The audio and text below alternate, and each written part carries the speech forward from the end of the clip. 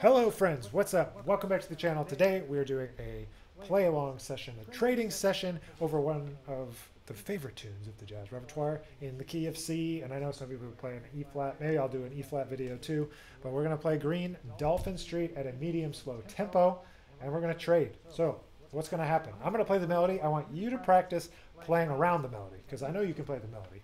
And I want you to practice harmonizing the melody. I want you to practice creating nice guide tones, backgrounds, something like that. And then I want you to trade with me. So we'll trade choruses first, and then I'll cue eights, and we'll see where it goes. We might not get to the head out. It'll probably end before we get there, meaning we'll be trading, so we might not play the head out. So what else should I tell you? Nothing. Let's play some music, man. Oh, if you decide to, record it, feel free to tag me. We'd love to hear you guys in this setting. It should be awesome. So let's get our play along going with our favorite play along. All right. So here we go with this. 1, 2, 1, 2, 3, 4.